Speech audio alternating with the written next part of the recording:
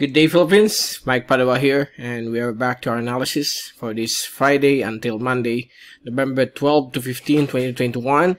And this is our English version brought to you by Typhoon 2000. Let's proceed with our update. Here is the latest graph sat beginning today, Friday until tomorrow, Saturday. We still have the northeast monsoon affecting the extreme northern parts of Luzon. That includes Cagayan Valley, and also areas of Batanes, Babuyan, Cubao Islands. So these areas will have cooler winds and reaching a peak of 50 kph and some cloudy conditions and passing rain showers. So please take all necessary precautions against landslides and flash floods when we have a very strong rainfall generated by this monsoon. And across Calabarzon, Metro Manila, Bicol region, Mindoro, Calamayan Group, Marinduque, Romblon, Visayas. We have the strengthening warm easterly surface wind flow. So these areas will have mostly cloudy skies with rain showers and thunderstorms, particularly in the afternoon or evening. And right here across Mindanao, Palawan, Sulu Archipelago, and the Calayan Island Group, including the various islands of the Spratlys, we have a surface trough. These are cloudiness with some rains and thunderstorms that will be expected for the next 24 hours. Yesterday, a shallow LPA has formed here, but it weakened into a surface trough. And outside of par, we still don't have any developing LPAs or tropical cyclone in sight. And we have here the presence of the intertropical convergence zone across Micronesia up to the Marshall Islands. So far, it's all clear as of this time. And the coastal areas of the Philippine Islands will be slight to moderate, becoming rough here across the extreme northern parts of Luzon and the West Philippine Sea, the northern portions of the West Philippine Sea and South China Sea, because of the northeast monsoon. So it will be rough and dangerous to small sea crafts. So that's the latest. If we take a look at the fast animation, you can clearly see here the cloudiness generated by the easterly surface wind flow affecting right now the areas of eastern Visayas, Palawan, isolated areas of Mindanao, including Bicol region. And if we take a look at the zoom in satellite animation, there you go. These are thunderstorms generated by the easterlies across Bicol, eastern Visayas, Mindanao, and Palawan, while some rain showers and also some thunderstorms across the coastal areas of northern Cagayan because of the northeast monsoon. And if we take a look at the rain forecast, or rainfall accumulation for the next 24 hours from windy.com. This is from the European model.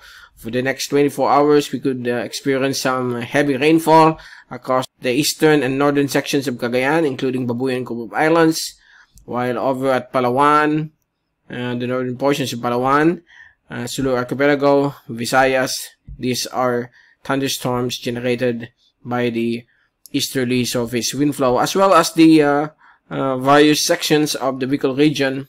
There could be some thunderstorms as well, and rain showers, particularly the coastal areas facing the Philippine Sea.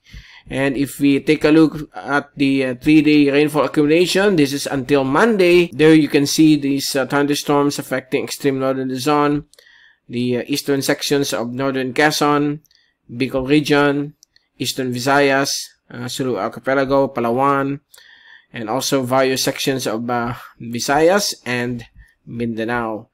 And let's take a look now at the latest forecast regarding that potential tropical cyclone that is forecast to develop for next week between November 17 to 21. Based on the computer models, there has been some changes in the forecast. It looks like it could only reach tropical storm status based on one model. The other model is just tropical depression, but we are going to observe that system. The good news of these forecast models, particularly the European model, it now shifted more to the east without any landfall across the Philippine Islands. So let's begin with the American model. This is for Wednesday, November 15. The LPA is just beginning to form here within the intertropical convergence zone. On Tuesday afternoon, it will intensify into an active one, probably a tropical depression, as it passes quickly to the northwest of Guam. And on Wednesday afternoon, it will become a tropical storm and is moving towards the west, approaching the Philippine area of responsibility. But on Thursday, the system will start to recurve towards the northeast due to an approaching frontal system that will pull the system towards the northeast. So this is some good news. And with response of that curvature, we have the northeast monsoon digging down across northern Luzon. And on Friday, it will start to accelerate farther away. And we have here a large high pressure area over China, intensifying or generating the northeast monsoon across northern Luzon. And on Saturday, the tropical cyclone is no longer within the western Pacific, moving away, farther away from Marianas. And on Sunday, it's already maybe being captured by the frontal system. So there you go. That is some good news from the American model. Now let's take a look at the European model. On Tuesday, November 16, it will become an active low pressure area. November 17, it will be approaching the Philippine area of responsibility as an active LPA. November 18, it might develop into a tropical depression, and this system, based on the European model, will enter PAR, except for the American model. But again, it's the same scenario. The system on Friday, November 19, it will remain quasi-stationary, okay, with possible as a tropical depression. And on Saturday, a frontal system right here to the southeast of Japan will start to pull this tropical depression towards the northeast, a complete curvature, and it's likely to become a tropical storm. And on Sunday, November 21, it will slowly move farther away towards the open waters of the Northwest Pacific or Western Pacific. So on Sunday, it will move out of the Philippine area of responsibility.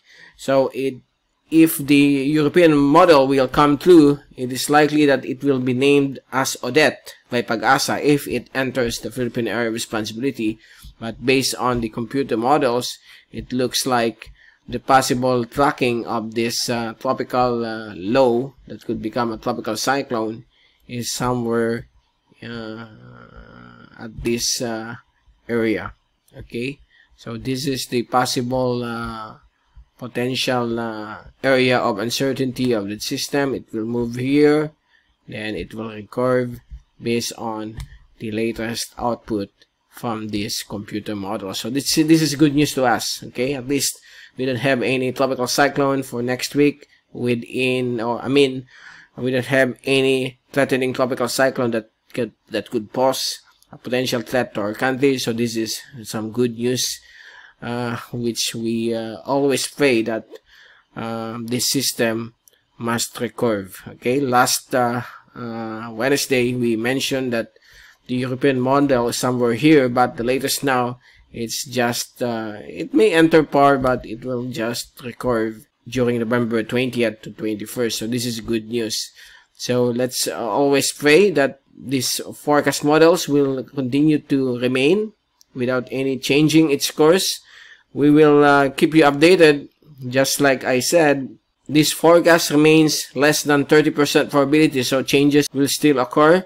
So we'll just wait and see once it enters the 5-day window. So the 5-day forecast window, that will become more reliable, where the typhoon or the potential tropical cyclone will move. So as of this time, we are on the lookout of this potential tropical cyclone that could form between November 16 to November 21st. So again, we'll be returning again on Monday to give you more updates on this weather disturbance.